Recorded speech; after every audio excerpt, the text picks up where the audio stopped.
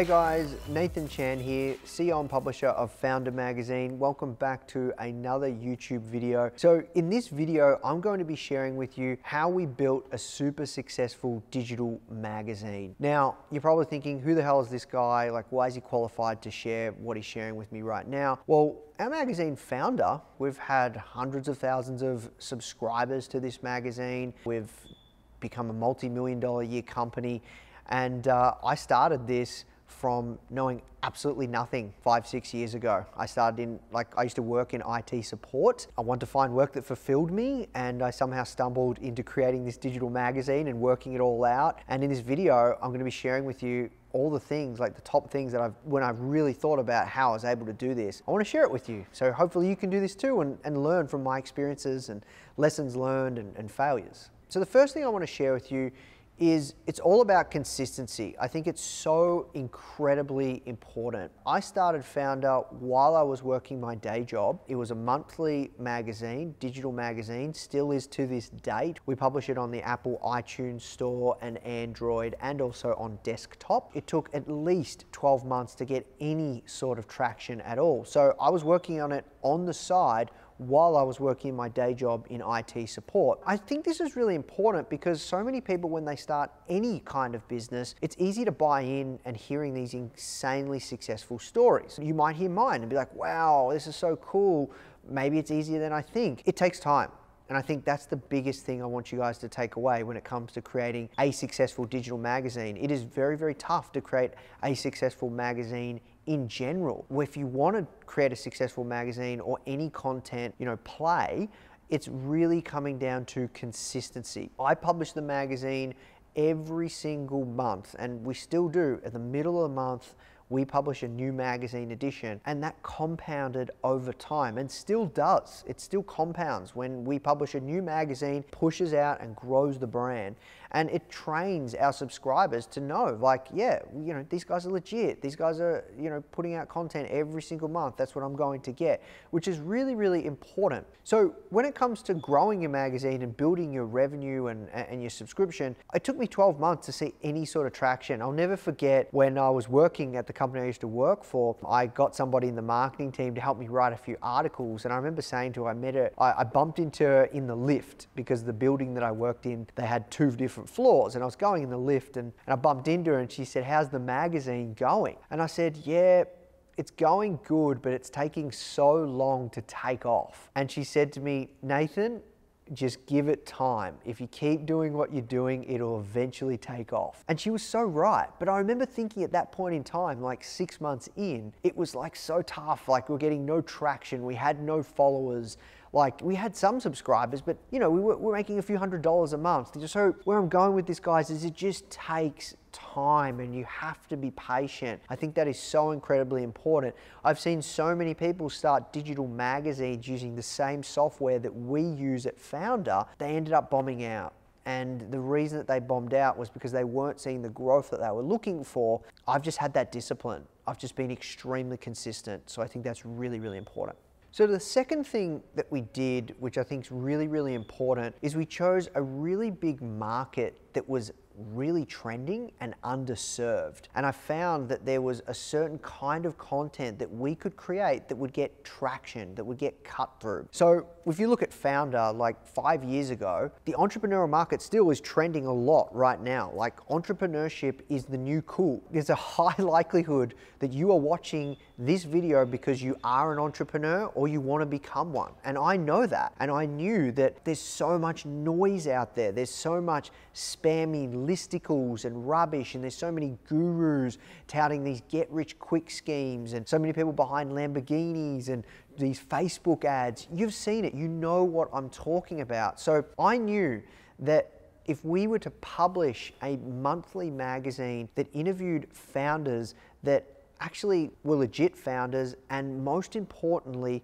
they shared actionable content that would provide a lot of value to people. When I say actionable, I mean like the Forbes rich list is incredible, right? Like it's aspirational. I'm not interested in that kind of stuff, but a lot of people are. It's interesting to see who is on the Forbes, rich list. How does that provide you value in any way, shape or form?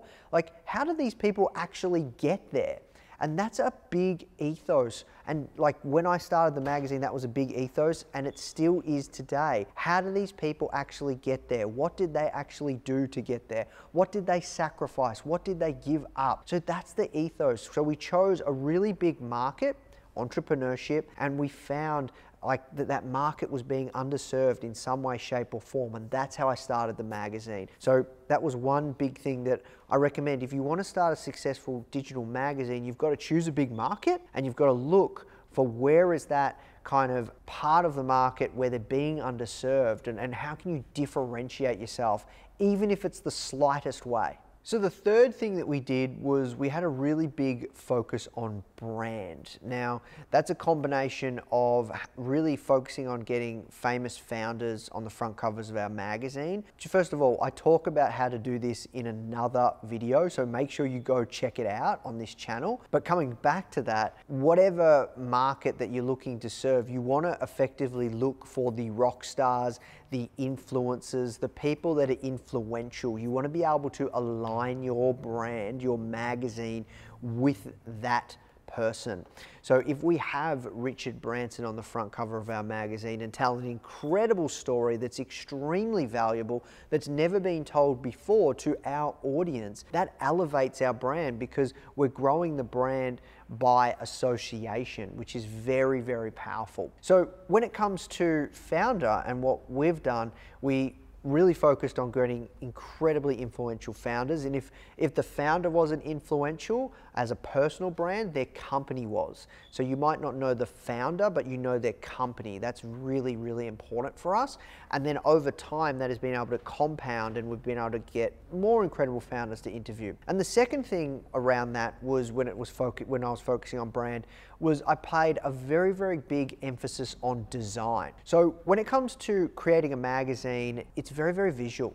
So you have to make sure your design is incredibly good, and you can get great design at a really cost affordable rate if you use a tool like Behance or Dribbble. So those are both design marketplaces where you can find incredible designers to work with, and you can find some really cost affordable, incredible designers on those particular platforms, which is really, really amazing. And I focused really, really heavily on great design ever since I started Foundr. Our art director, still to this day, Karan, he said to me, you know, Nathan, when it comes to creating this magazine, if you spend a little bit more money and a little bit more time and a little bit more effort into and really put it into design, it will pay its weight in gold over time. And that was so true. That was the best piece of advice that he gave me, because I remember thinking at the time, I was like, oh, this is a little expensive, but it was worth it, because it really built the brand. And now the Foundr brand is a great brand. And I'm not just saying this to toot my own horn, like I'm very, very proud of the brand and what we've built. So part of that is having influential founders that we've aligned with, and secondly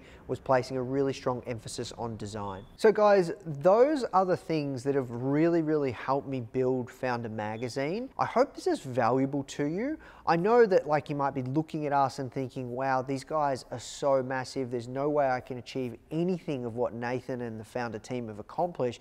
But you have to remember, right, at one point in time, 4 or 5 years ago, there was no Foundr team. I started in a similar position you're probably in right now. I knew nothing about designing magazines. I knew nothing about content. I knew nothing about marketing. I knew nothing about editorial. I knew nothing at all, but I was hungry and I wanted to learn. And I wish I could have watched videos like what you're watching now. I wish I could have been able to get access to content like we put out at Foundr. Like 99.9% of our stuff is free.